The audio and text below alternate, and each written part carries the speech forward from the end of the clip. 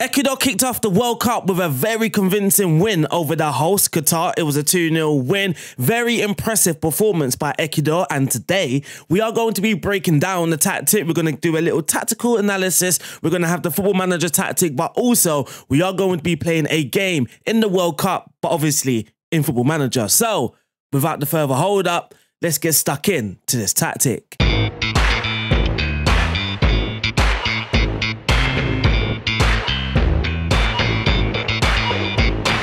Welcome back to the channel, or if you're new, my name is RDF Tactics, and today we are going to be breaking down Ecuador's tactics from their 2-0 win in the World Cup opening game against the host, Qatar. We do have a tactical analysis from last night's game, then we're going to break down the tactic in Football Manager, but we're also going to play a game in Football Manager as well. We started the World Cup with Ecuador.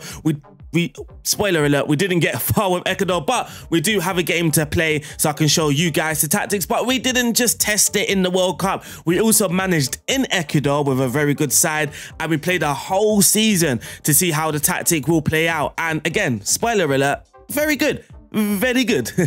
So if you aren't already subscribed, make sure you are. If you are already, make sure you have that notification bell turned on so you never miss a video throughout this World Cup with me posting regular World Cup tactics. Also, like this video, that's going to help this video and this channel grow massively. That will be hugely appreciated. But also in the comment section, just leave any comments, again helping the algorithm. Did you agree with my tactics? Did you disagree? What did you disagree about it, and what could I have done better? But for now, no more hold up, let's get stuck in.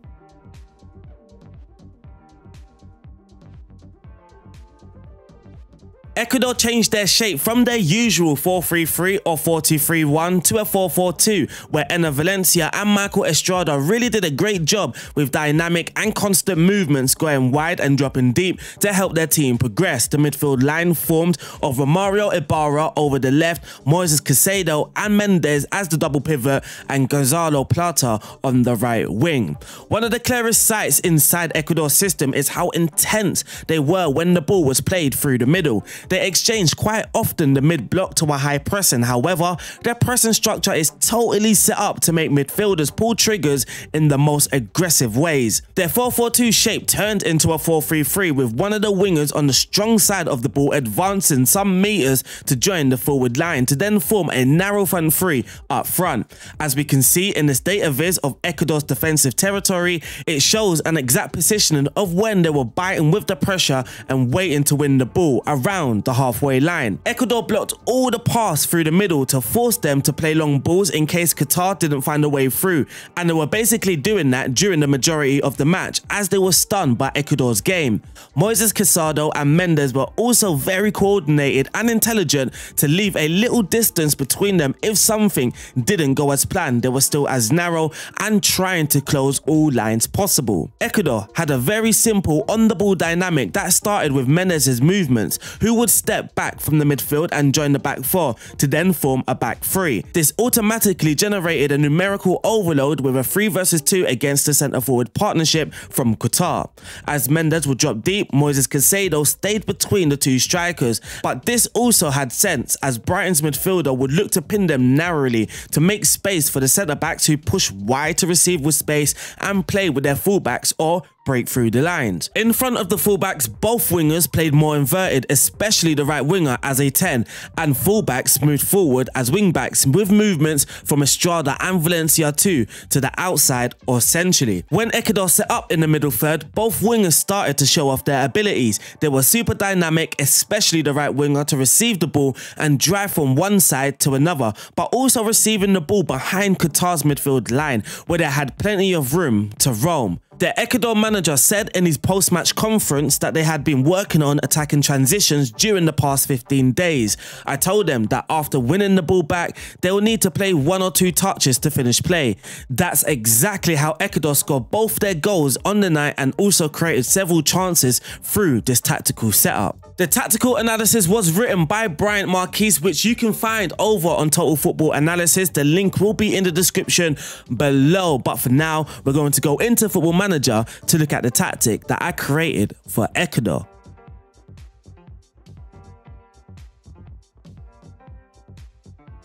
So to show you guys how the tactic, or if the tactic even works, in the Ecuadorian top division, you can see that we topped the league. We played 30, we won 27, we didn't draw a single game throughout the whole season, and we lost 3. Looking at the player stats, our strikers, the 2 top goal scorers, one scoring 21, the other scoring 19. For the average rating, the top 3 are our players. For the top assists, out of the top 3, 2 are our players. Looking at the man of the match awards, our striker with 7 man of the match awards and the clean sheets, our goalkeeper with 17 clean sheets throughout the whole season. Looking at possession gained as well, because we are supposed to be set up in a mid block, and we can see here we gain most possession just before the halfway line, and we gain more possession, or we got more possession gains than the average in the league. Tackling as well. Tackling is going to be very, very important for this tactic. And you can see with the tackles won ratio, we are performing above the league's average. But also for the tackles attempted per game, again, we are performing above the league's average. So when it comes to tackling,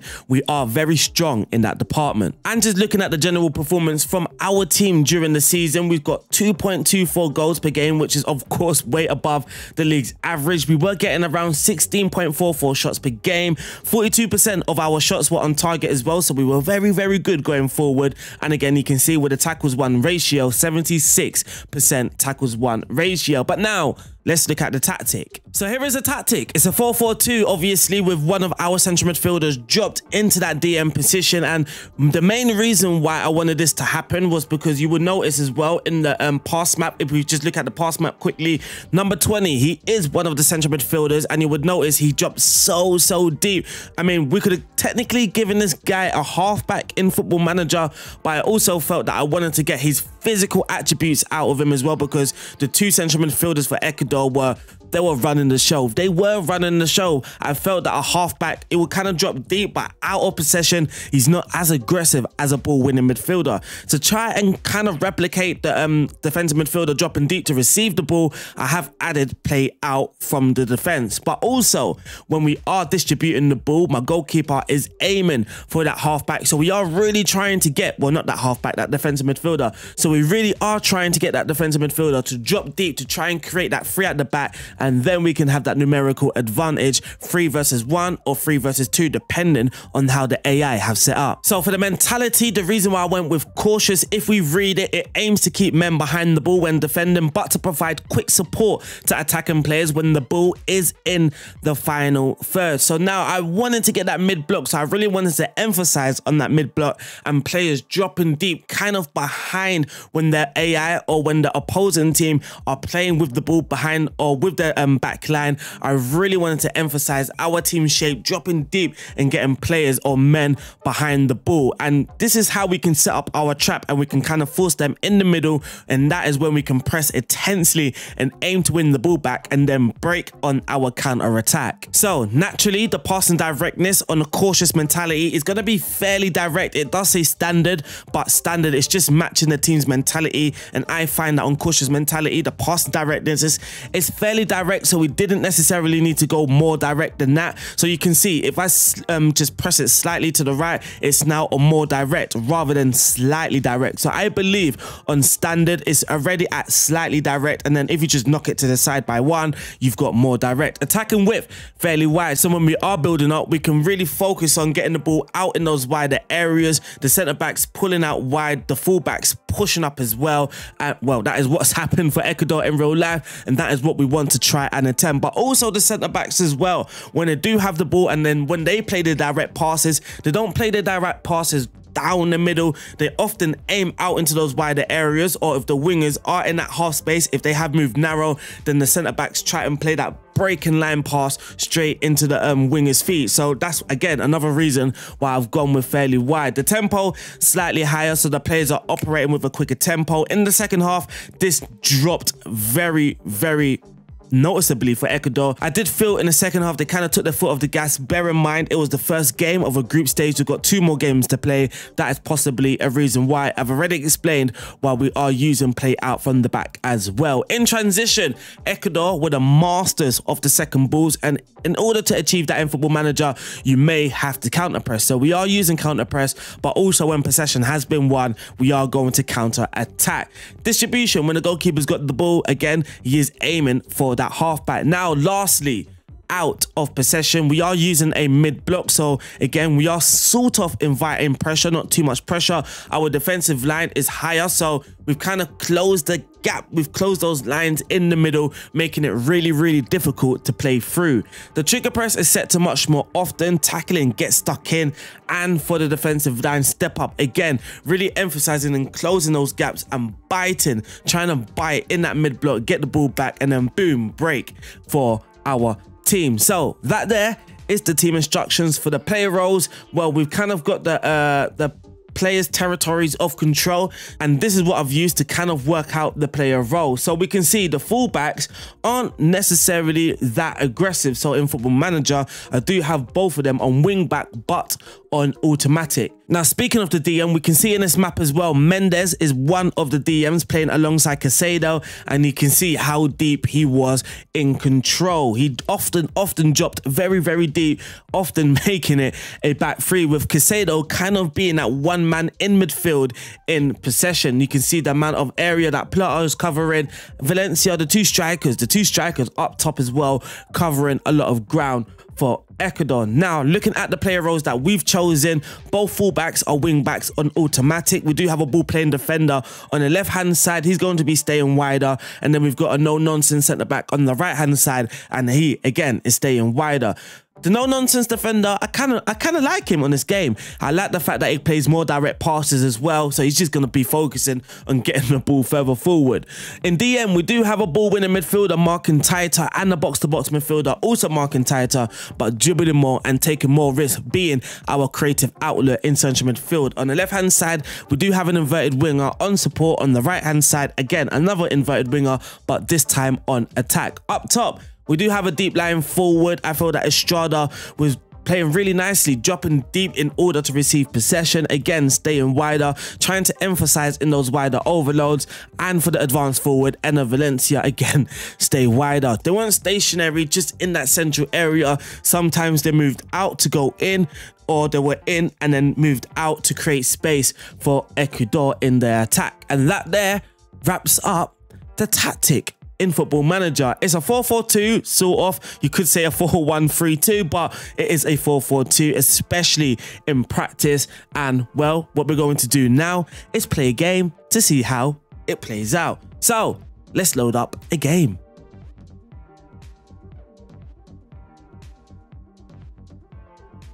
So our game is against Senegal. Funny enough, we already beaten Qatar. That was our first game in the group stage, and we smashed them 4-0. Michael Estrada scoring a hat-trick. We did lose 1-0 to the Netherlands though, so this World Cup is actually a very important game. So let's get stuck into it. This will be our starting lineup. Of course, I couldn't replicate the exact starting 11 from yesterday's game. So let's get stuck into this tactic, or this match even.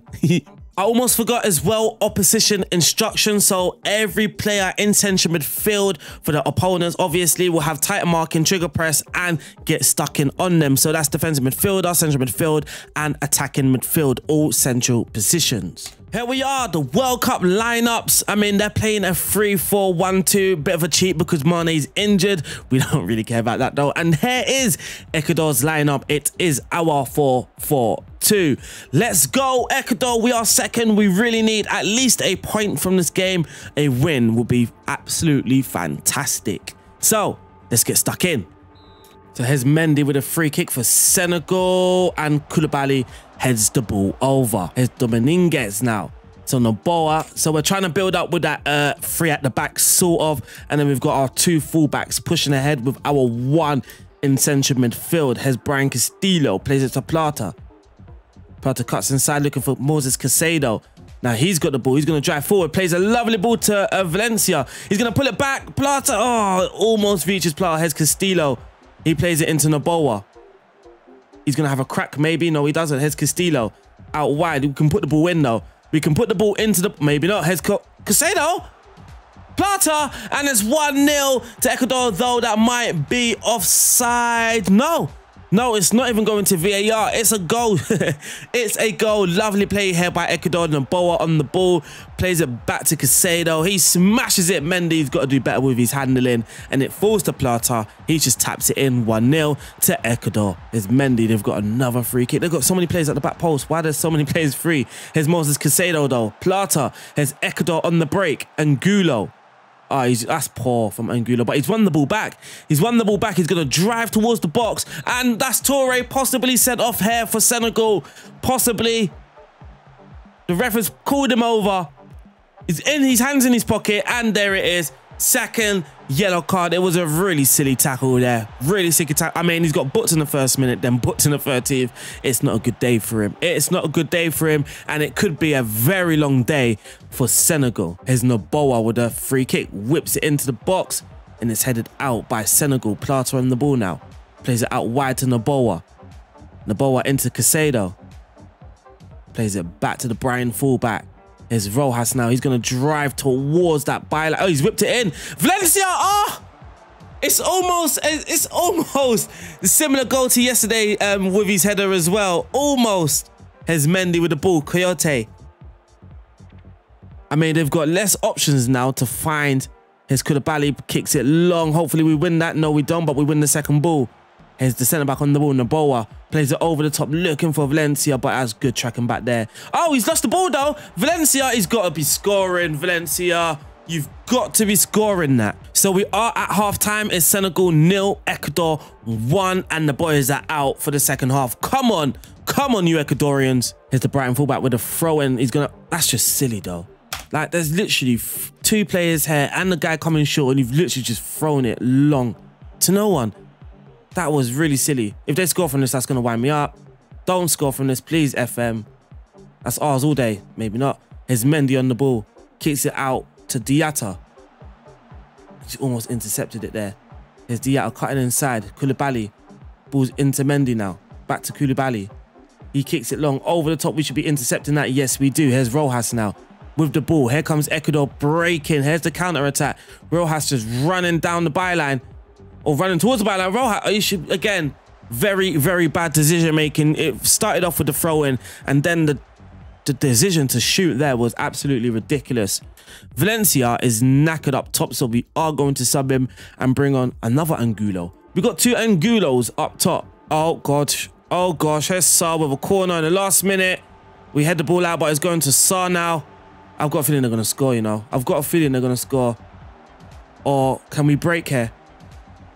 Oh, there's Sarr with the ball. Loom in midfield, plays it back to Koulibaly. All Ecuador need here is a point.